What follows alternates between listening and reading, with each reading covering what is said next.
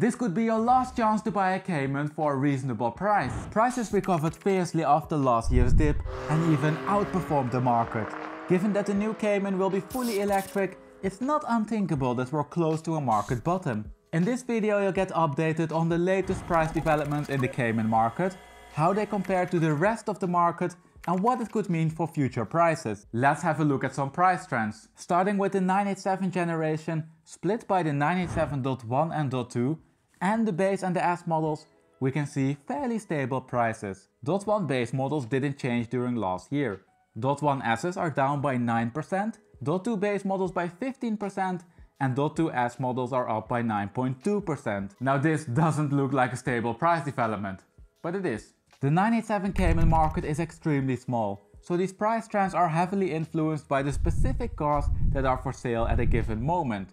For example, high mileage cars push prices down and low mileage cars push prices up. I therefore looked at more detailed breakdowns that involve different mileage categories, but also for example the transmission type, and found that especially base models were extremely stable during last year and that S models only lost a few percentage points. I think it's a little bit too detailed to discuss all of those graphs and different breakdowns, so let's just work with the average of the 987 segment, that is minus 3.7%. Now the die-hard 987 fans must have noticed that I missed one model, the R. This, again, is an extremely small market that doesn't have a reliable price trend. Looking a little bit deeper into this, I found that the low mileage examples, so the ones with less than 10,000 miles, came down by quite a bit, but that the ones with more than 26,000 miles have been stable during last year. Next up is the 981, but I would first like to draw your attention to an important announcement that I made in the previous video. Last week I shared with you that I partnered up with Sotheby's Motorsport, a new online auction platform for vehicles priced between $100,000 and approximately $1 million. The platform launched in August and is off to a great start. They already sold some special cars like this SF90, 599 Alonso Edition and MC20. Their current auctions are equally impressive and might even interest you if you're in the market for a Cayman. Sure, you could go for that 718 GT4, but did you also know that an R8 V10 Plus could belong to the possibilities? You can bid now on this R8 V10 Plus that has only done 13,000 miles, and this means that it's one of the lowest mileage cars you will find, if you can find one at all. Facelift versions like these are quite rare, since supply tends to fluctuate between 2 and 6 cars. If you visit the auction page, you'll find that the first owner ticked some desirable options, like the full leather package and Alcantara headliner. Compared to the 718 GT4, the R8 is of course a bit older. Sotheby's Motorsport however raises the bar on vehicle disclosure. On the auction page you can access a full third-party inspection report to give you a peace of mind. If this got you interested, head over to sotheby'smotorsport.com, register as a bidder and start bidding. Back to the 981 market now. Over here we have the prices for the base, S and GTS's. Base models are down by 4%, S's by 11.7% and GTS's by 2.2%. And in monetary terms these are drops of $2, $7 and $1.7 thousand. This is an extremely good result. We can see that prices recovered strong after last year's winter dip and that especially base and GTS prices have been flat. They didn't lose more than $2,000 during last year.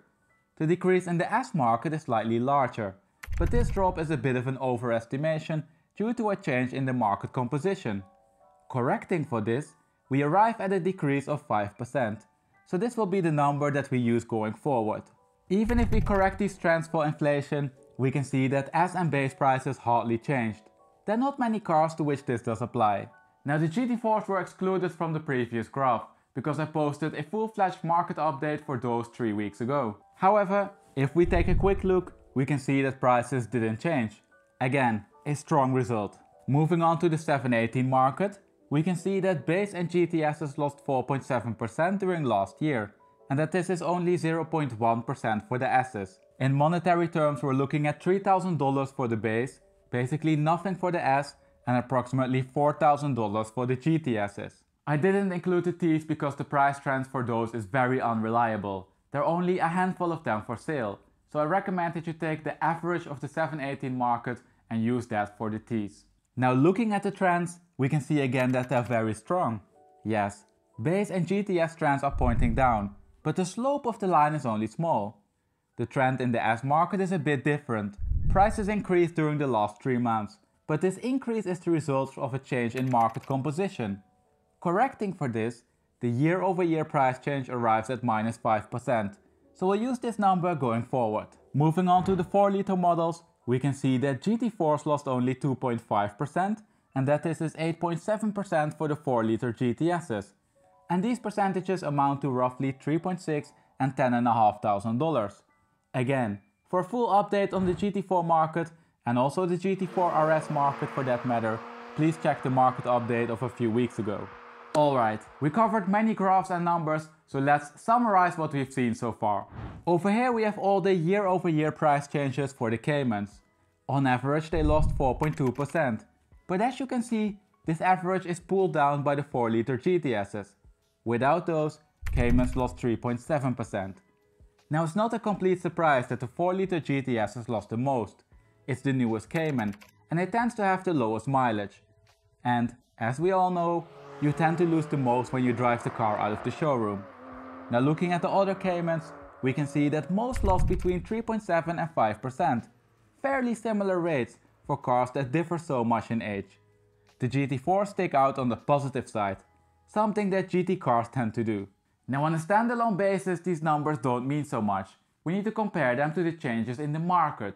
So let's do that with the following plot. Over here we have the year-over-year price changes on the horizontal axis for most cars for which I'm tracking the prices, and the number of cars to which these changes apply on the vertical axis. This reveals that the average decrease during last year was 9.3%. The Cayman market lost only 4.2%, and this is far less than the market average. It even belongs to the top 25% cars that lost the least.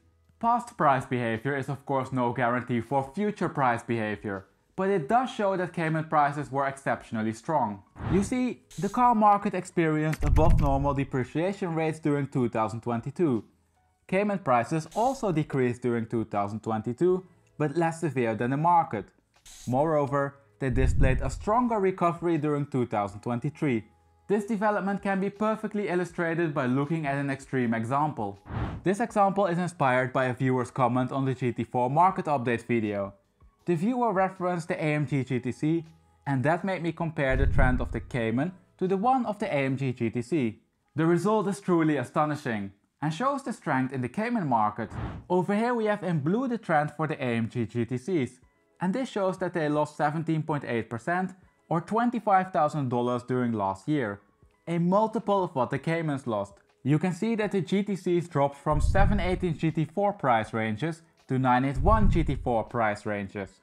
As we just discussed, this results from a steeper slope downward and from a lack of recovery in 2023. Now the aim of this graph is not to put the GTCs in a bad daylight. In fact, they start to look like a little bit of a bargain. The trend for the higher mileage cars clearly flattened. No, the aim is to show how strong the Cayman prices are and how the dynamics differ for some other fairly popular cars. Now prices are of course the most obvious thing to look at when we want to assess the market strength and the bottoming potential. But also when we look at other market aspects, we can confirm that the Cayman market is strong. Over here we can see the development of the carried over inventory for the Caymans and the 991 Carreras. The latter ones are included as a reference point. So what do these numbers mean? Let's look at an example. Last August, 18% of the 987 Caymans that were for sale were also for sale 3 months ago. So this means that the number tells us something about the speed at which the Caymans are selling. Looking at the development over time, we can see a few things. The numbers are very low for the 981. Approximately 20% or less is for sale for 3 months or more, and this is in absolute terms not very much. This turns out to be the most popular generation. It also has my personal preference. The numbers for the 718 and 987 also tend to be low. They're after all below the ones of the 991 Carreras, but are more aligned to the market than the 981. Second, we can see that the trends are decreasing, something that could hint to an increasing popularity. This, in turn, helps to support prices. Supply is limited after all. So, is this your last chance to buy a Porsche Cayman for a reasonable price? Let's be honest here. No one can predict the future, and past price behavior is no guarantee for future price behavior. Having said that, I think that the Cayman bottoming cars are very strong. Year-over-year price decreases are much smaller than the market average. Caymans decreased less when the market tanked and recovered better when the market returned to more normal depreciation rates. On top of this comes that they still seem to be extremely popular.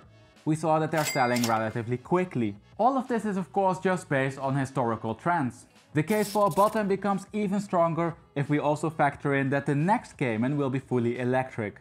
Now in practical terms, this conclusion means that buying a Cayman right now doesn't guarantee that you won't lose any money on it. If we could be 100% certain that this was a bottom, we would probably all buy a Cayman. Prices of course could still slide downhill.